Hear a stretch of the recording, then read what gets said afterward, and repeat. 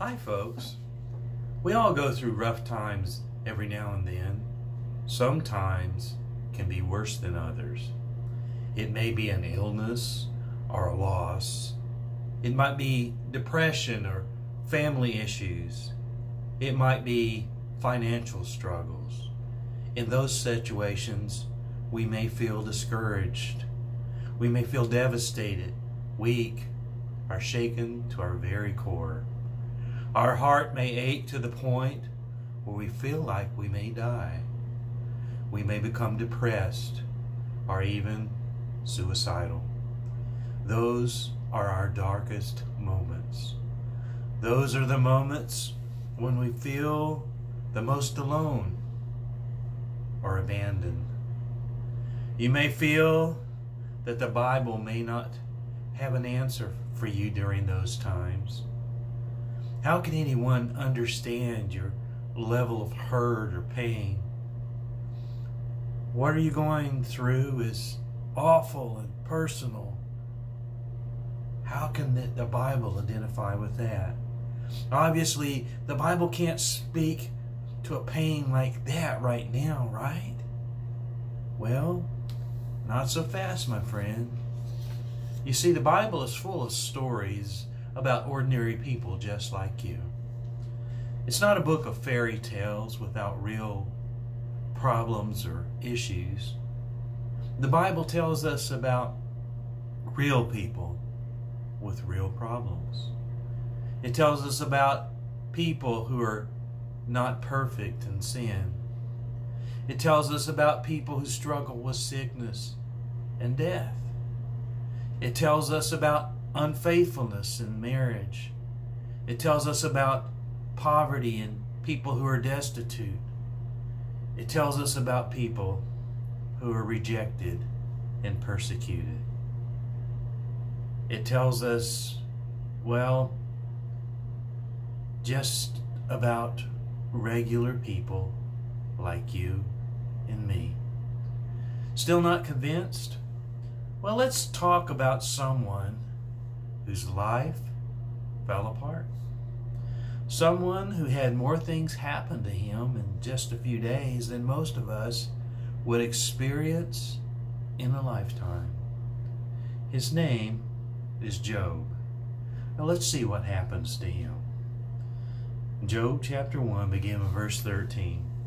One day when Job's sons and daughters were feasting and drinking wine at the oldest brother's house, a messenger came to Job and said, "The oxen were plowing and the donkeys were grazing nearby, and the Sabeans attacked and made off with them. They put the servants to the sword, and I am the only one who escaped to tell you." And while he was still speaking, another messenger came and said, "The fire of God fell from the heavens and burned up the sheep and the servants. I am the only one who escaped to tell you." And while he was still speaking, another messenger came and said, "The Chaldeans formed 3 raiding parties and swept down on your camels and made off with them. And they put your servants to the sword.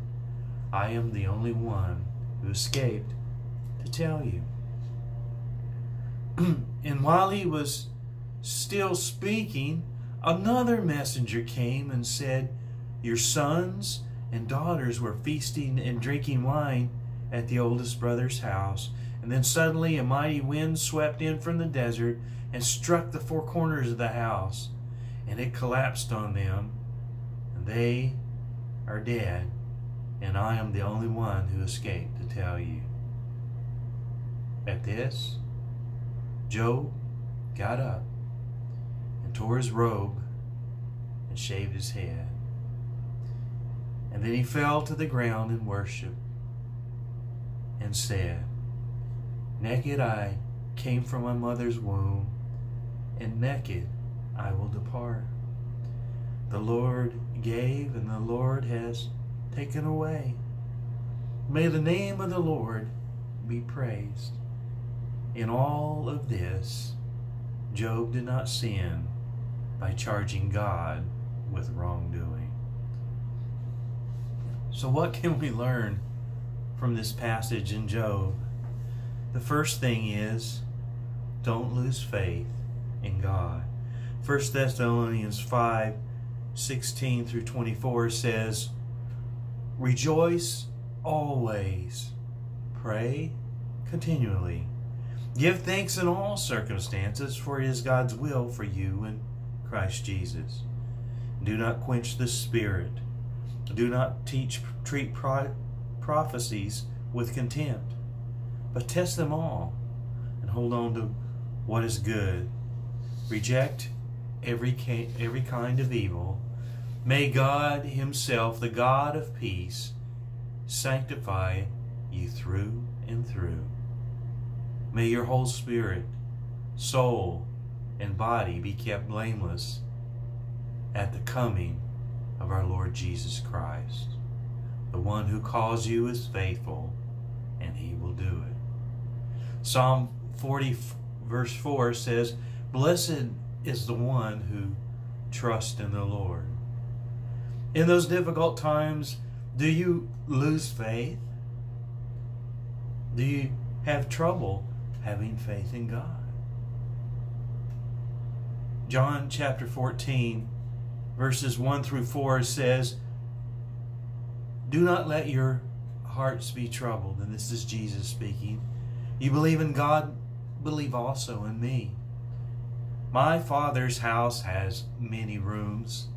If it were not so, I would have told you that I am going there to prepare a place for you.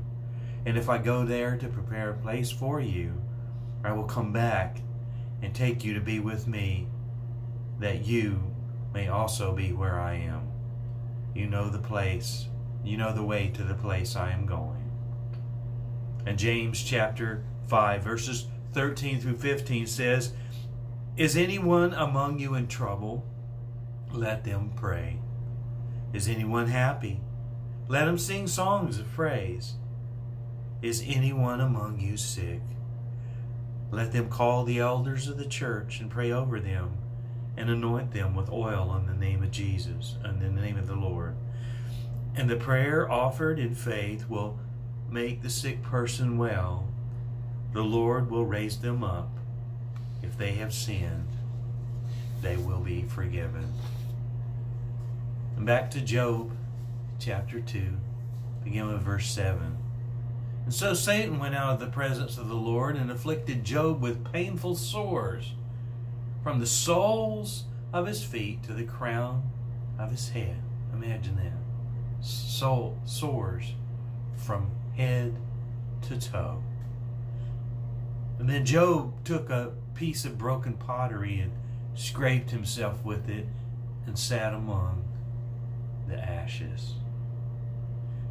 And his wife said to him, are you still maintaining your integrity? Curse God and die. He replied, you are talking like a foolish woman.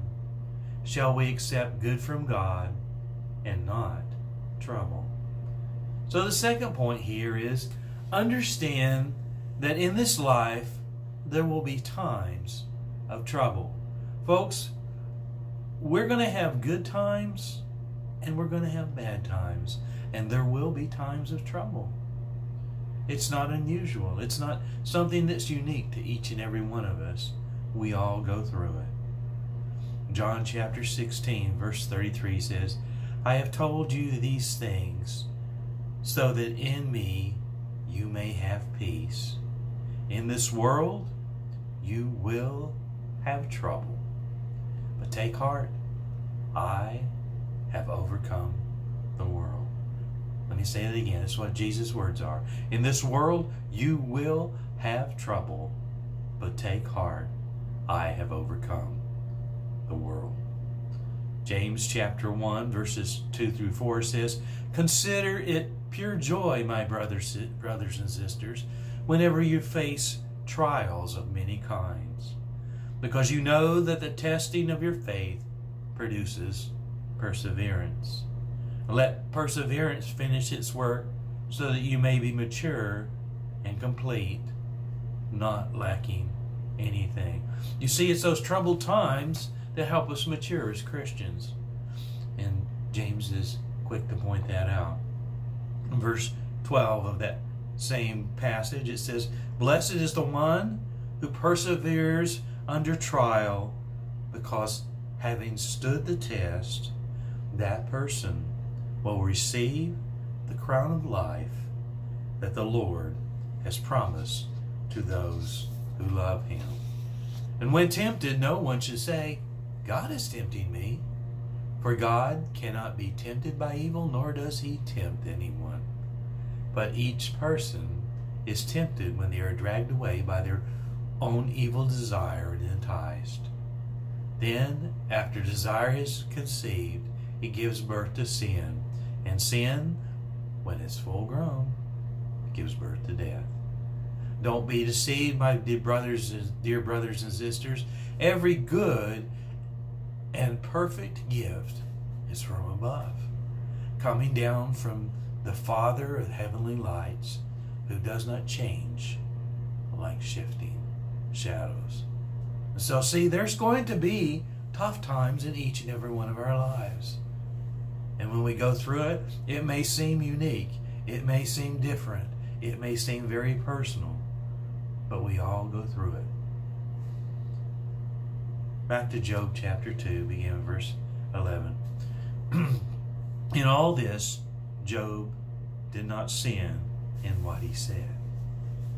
It says, when Job's three friends, Eliphaz, the Temanite, Bildad, the Shuhite, and Zophar, the Nemanite, heard all the troubles that he had come upon him, they set out from their house and met together by agreement to go and sympathize with him and comfort him. And when they saw him from a distance, they could hardly recognize him. They began to weep aloud, and they tore their robes and sprinkled dust on their heads. And then they sat on the ground with him for 7 days and 7 nights. No one said a word to him, because they saw how great his suffering was. The third point is the importance of being there. There is a certain comfort that comes from having someone by your side in those difficult times in your life. It is important for us to be there for our friends when they are having a difficult time. 1 Thessalonians 5, verses 11 through 15 says, "Therefore, encourage one another and build each other up, just as in fact you are doing." Now we ask brothers and sisters to acknowledge those who work hard among you, who care for you in the Lord, and who admonish you. Hold them up in the highest regard and love because of their work. Live in peace with each other. And we urge you, brothers and sisters, warn those who are idle and disruptive. Encourage the disheartened. Let me say that again. Encourage the disheartened. Help the weak. Be patient with everyone. Make sure that nobody pays back wrong for wrong, but always strive to do what is good for each other and for everyone else. Galatians chapter 5, verses 22 and 23 talks about the Spirit and the fruits of the Spirit. It says, but the fruit of the Spirit is what? Love, joy, peace, forbearance, kindness, goodness, faithfulness, gentleness, and self-control. Against such things there is no law. 2 Corinthians chapter 1, verses 3 through 4 says, praise be to the God and Father of our Lord Jesus Christ, the Father of compassion and the God of all comfort, who comforts us in all our troubles. But it doesn't stop there. It says, so that we can comfort those in any trouble with the comfort we ourselves receive from God. We pass it on, folks. We receive comfort from Him, and we pass it on to others.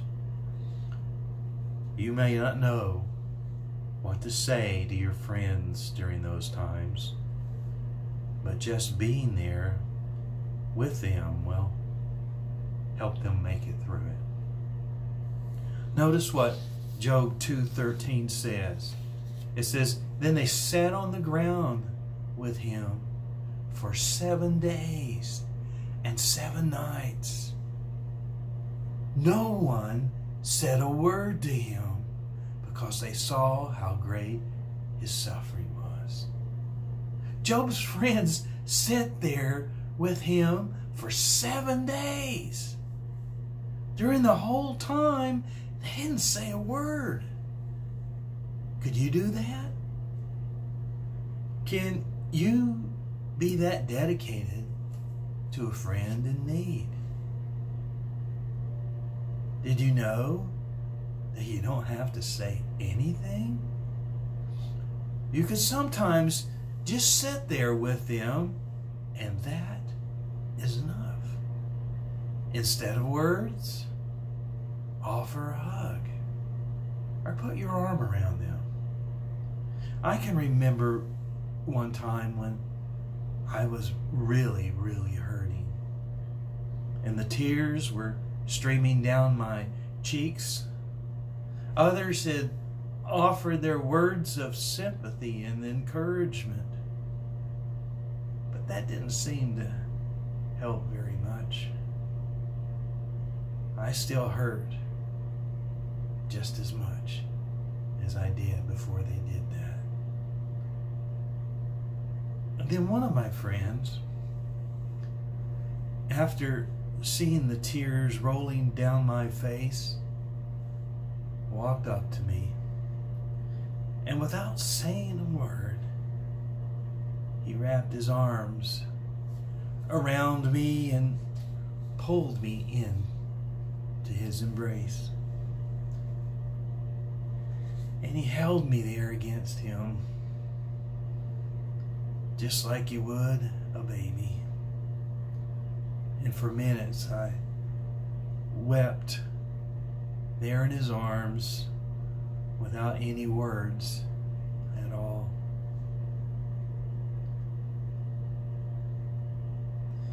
Finally, the tears stopped, and he finally released me from his hug. Folks, that was over 25 years ago, and I still remember it as if it were yesterday. You see, that's the power of just being there for one another. There were others that came, but he came in love, embraced me, and held me while I wept, and never said a word. No words are needed. Folks, just be there.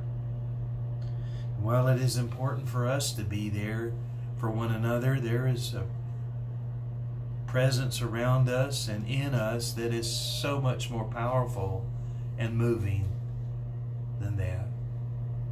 He never leaves you. Even when you sit alone in your room crying, He is there. He is your greatest hope, your biggest supporter, and He loves you more than all the others combined. The fourth point, God is always there for you.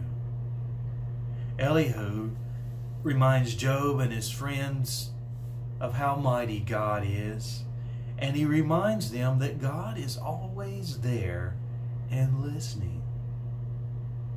It may be that we push Him away, or refuse to even acknowledge His existence. Can you imagine that? Some folks just don't acknowledge His existence. But God is always still there for us. Even though we don't acknowledge Him, He still loves each and every one of us. Job 33, verses 8 through 18, Elihu says to Job, But you have said in my hearing, and I heard the very words, I am pure, I have done nothing wrong. I am clean and free from sin. Yet God has found fault with me. He considers me His enemy. Can you imagine that? Job saying that? God considers me His enemy. He fastens my feet in shackles. He keeps close watch on all my past. But I tell you, in this, you are not right. And he's talking to Job here. For God is greater than any mortal. Why do you complain to Him that He responds to no one's words? Then he says, for God does speak, not one way, now another, though no one perceives it. Now one way, now another, though no one perceives it. And so God speaks to us in different ways. In a dream, in a vision of the night, when deep sleep falls on people as they slumber in their beds, He may speak in their ears and terrify them with warnings to turn them from wrongdoing and keep them from their pride, to preserve them from the pit, their lives from perishing by the sword. You see, Elihu condemns Job's friends and Job's claim of being without sin. And he declares that God is just. And he condemns Job's attitude toward God. That God is indeed there every day, every night, 24/7. God is there. And then he exalts God's greatness. He tells how wonderful and mighty God is. Elihu's four-part speech is followed by God breaking His silence to directly answer Job in Job 38, verses 1 through 3. And it says, the Lord speaks. Then the Lord spoke to Job out of the storm. Imagine that. Out of a storm. He said, who is it that obscures my plans with words without knowledge? Brace yourself like a man. I will question you, and you shall answer me. God's like, really? Really? You're questioning me? And then the Job 40, verses 1 through 5. And the Lord said to Job, will the one who contends with the Almighty correct him? Let him who accuses God answer him. And then Job answered the Lord, I am unworthy. How can I reply to you? I put my hand over my mouth. I spoke once, but I have no answer. Twice, but I will say no more. In chapter 42, verses 1 through 2, it says, and Job replied to the Lord, I know that you can do all things. No purpose of yours can be thwarted. Finally, Job's eyes are opened and he realized that, yes, indeed, God was there all along. And God is just, and God is mighty, and He cares. Isaiah chapter 41, verse 10 says, so do not fear, for I am with you. Do not be dismayed, for I am your God. I will strengthen you and help you. I will uphold you with my righteous hand. Psalm 40 verses 4 through 6 said, Blessed is the one who trusts in the Lord, who does not look to the proud, to those who turn aside to false gods. Many, Lord my God, are the wonders you have done, the things you have planned for us. None can compare with you. Where I speak and tell of your deeds, they would be too many to declare. Matthew chapter 28, verses 19 through 20, you know the passage. Jesus said, Go therefore and make disciples of all nations, baptizing them in the name of the Father and the Son and the Holy Spirit, and teaching them to obey everything I've commanded you. And a lot of us stop there, but it says, And surely I am with you always to the very end of the age. And it doesn't stop there. John 14 verses 15 through 18. If you love me, keep my commands, and I will ask the Father, and he will give you another advocate to help you and to be with you forever, in the Spirit of truth. The world cannot accept him because it neither sees him nor knows him, but you know him. He lives with you and will be in you. I will not leave you as orphans. I will come to you. John 16 verses 13 through 15.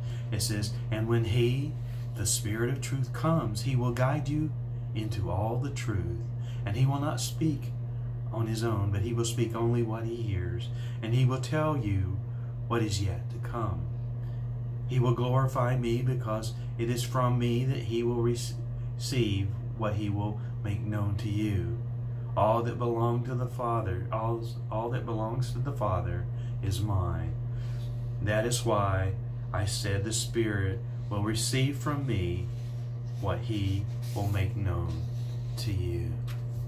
John 16 verses 31 and 32. Do you now believe? Jesus replied. A time is coming, and in fact has come, when you will be scattered, each to your own home. You will leave me all alone. And he looked at the disciples and said, You will leave me all alone, yet I am not alone. For my Father is with me. Just as he's with you, folks. Just as the Holy Spirit is with you. You are never alone.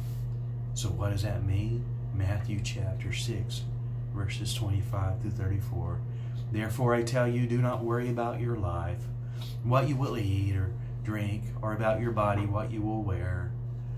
Is not life more than food, and your body more than clothes? Look at the birds of the air. They do not sow or reap or store away in barns, and yet your heavenly Father feeds them.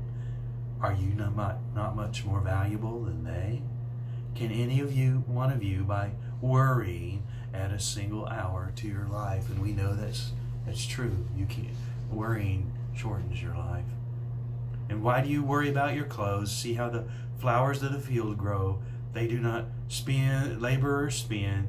Yet I tell you that not even Solomon in all of his splendor was dressed like one of these.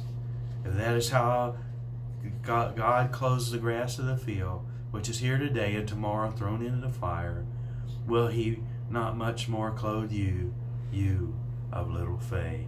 So do not worry, saying, What shall we eat, or what shall we drink, or what shall we wear? For the pagans run after these things, and your heavenly Father knows that you need them. But seek first his kingdom and his righteousness, and all these things will be given to you as well. Therefore do not worry about tomorrow, for tomorrow will worry about itself. Each day has enough trouble of its own. And finally, John 14, verse 27. Peace I leave you with, my peace I give you. I do not give as the world gives you. Do not let your hearts be troubled, and do not be afraid. My friends, whatever you may be going through right now, God is right there for you. His Holy Spirit is in you to help you through whatever crisis you may face. He is your comfort and your strength. He has you in His arms and will love you like nobody else can. If someone has walked away in your relationship with Him, it is God. It is you, not God. It is time to stop running away from Him. It is time to stop ignoring Him. It is time to run back into His outstretched arms of love. Don't be too proud. Come as a child. Throw caution to the wind and leap into His arms. You will be safe in His arms. Do not lose faith in God. Understand that in this life there will be troubles. And there is the importance of being there for others. And God is always there for you. I love you all. I miss you all. May God bless each and every one of you. Hope to see you soon.